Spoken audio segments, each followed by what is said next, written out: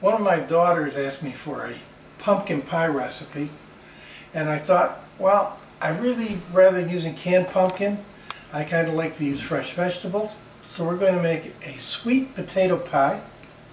I have pre-baked 2 sweet potatoes because we need 1 pound of pureed fresh sweet potatoes.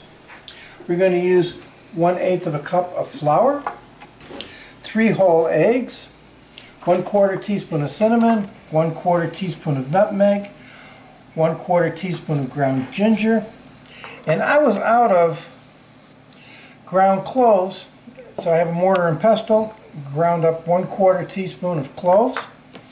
We have 1/4 teaspoon of salt, 1 cup of packed brown sugar, 1½ cups of whole milk, and I have here, I'm cheating a little bit by using a pre-pared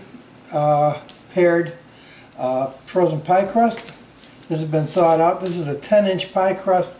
What we want to use in this pie is either 2 9-inch 2-cup pie crusts, 9-inch 4-cup pie crust, which is a deep dish pie, or a 10-inch pie crust. We're going to take our baked sweet potatoes, open them up, and we're going to weigh out 1 pound of sweet potato and then puree it in a food processor. Just scoop out the potato meat, not getting any skin or real stringy potatoes. You normally have to cook about 1½ pounds to 2 pounds of fresh potatoes to yield 1 pound of sweet potato. I'm going to cut up the open. We're almost there. We're 14½ ounces. The leftover sweet potato, I'm going to take, mash it with a little bit of butter, maybe a little bit of cinnamon, and we're going to do that for dinner tonight. Okay, I have 1 pound of sweet potato. I'm going to put it in the food processor. And we'll puree. We'll pulse it a little bit first.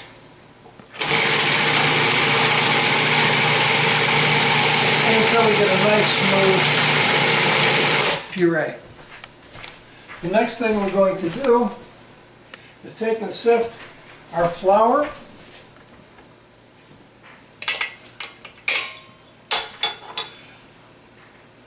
cinnamon, nutmeg,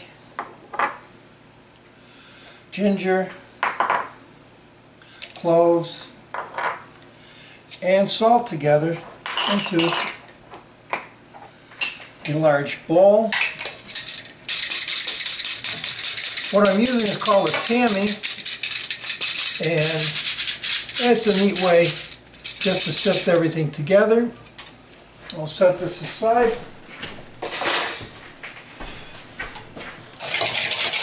And we're going to mix up our spices and flour.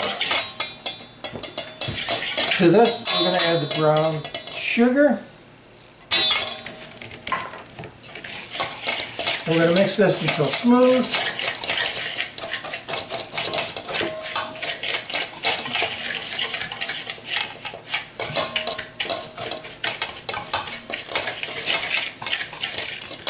And then we're going to add the eggs approximately 1 at a time.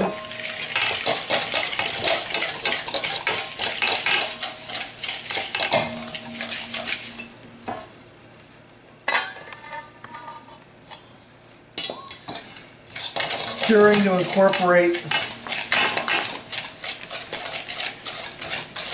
the egg. We're almost making a paste with the eggs.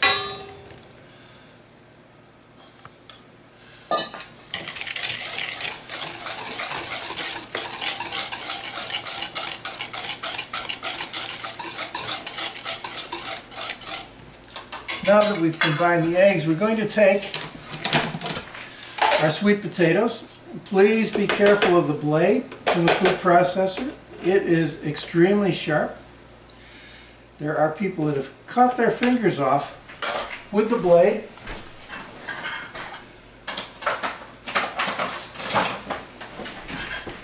Take a spatula and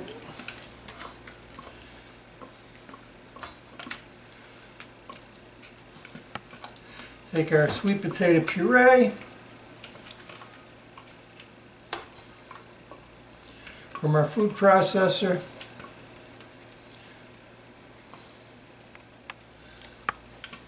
Try and get everything out of the food processor. I hate to waste any of the sweet potatoes. We're going to stir this in.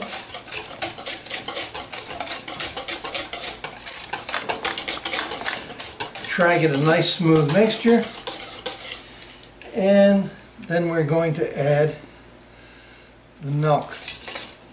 I said add the milk gradually because you don't want to splash it all over your counter. All right, add some more milk.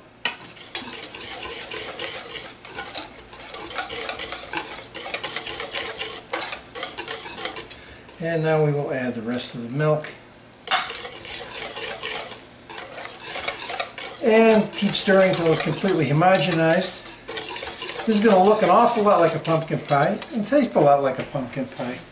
Now we're going to pour this into our pie crust.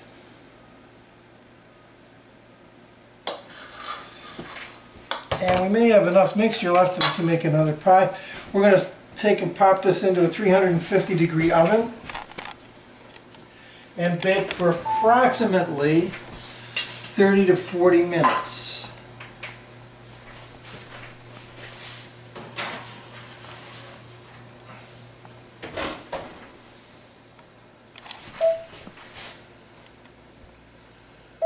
Set the timer for 30 minutes. We'll know it's done when you stick a knife in it and the knife pulls out clean. So we'll see you back in about 30 minutes. Okay, it's about 40 minutes elapsed. This is our pie. We're going to stick our knife in it. It's coming up, well, pretty clean. There's not a lot of jiggle to the pies. We're going to take this out.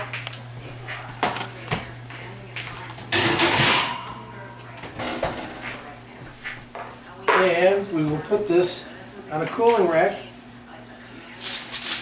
Let it cool till it's warm. And we will cut it later and serve it with a little chantilly cream.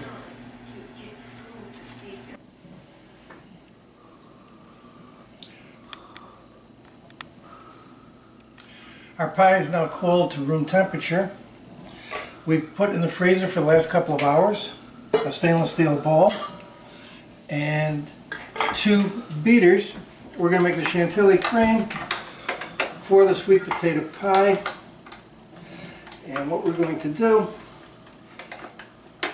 is take 1 cup of heavy cream. Now, give you a quick education in whipping cream. You have light whipping cream, which is between 30 and 36% milk fat. You have heavy whipping cream, which could be 36% milk fat, and then you have heavy cream, which could be 40% milk fat. Julia Child preferred using the 30% milk fat. I prefer the heavier, the 40% fat, although what we're doing today is the 36% milk fat. When I was in culinary school, there was a sign on the blackboard that said fat equals flavor, and we're going to consider that to be the case. Now this whipped heavy cream is in a chill ball. We're going to just whip it slightly.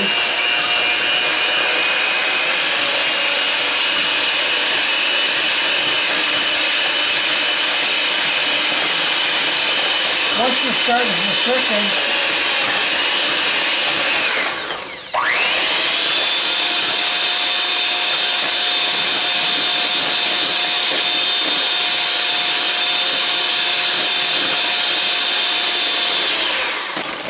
okay, in whipping the cream, we're incorporating air. We thickened it slightly. I have here 1½ tablespoons of confectionery sugar. The powdered sugar works really nice, and I have 3/8 of a teaspoon of vanilla extract.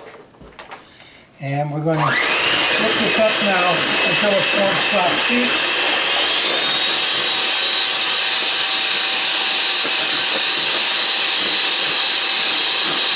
This is even more fun when you try to do it by hand.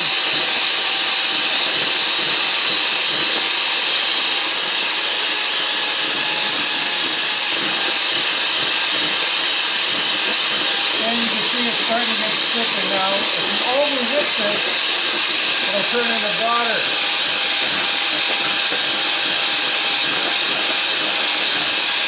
You can just about see traces of the beater blade.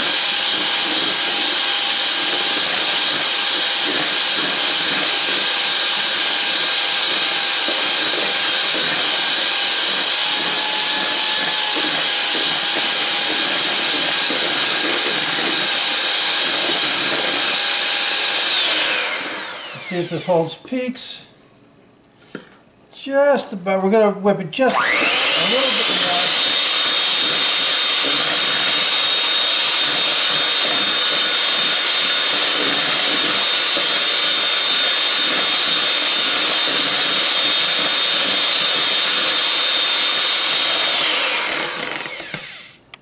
And that should hold its shape, releasing the blades. Now, you don't have to do this at home, but I like to make things look a little bit pretty. I have a disposable pastry bag here with a star tip. Anybody can make anything look pretty good with a star tip. We're going to load our pastry bag up with some of the Chantilly cream. And I have to tell you, this is so much better than buying cream at the store in the aerosol can. Although in an emergency,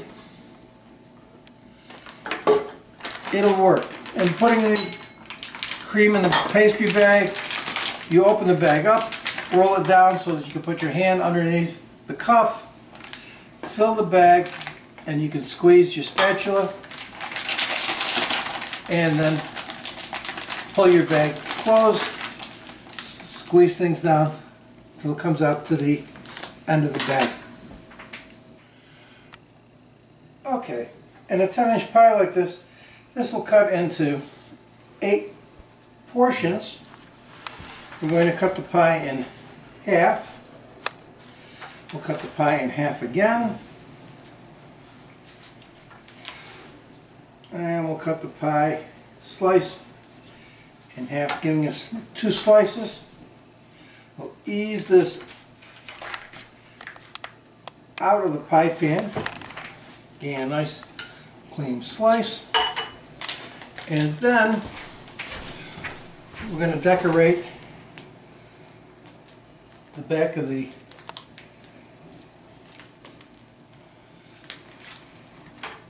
slice of pie with the Chantilly cream. Unfortunately, I don't have any mint leaf, but a nice mint leaf and a shake of confectionery sugar over the top will give you a very pretty appearance. You could also take and put a strawberry sauce or whatever, a drizzle of it around, give you a little nicer presentation. And there you have it.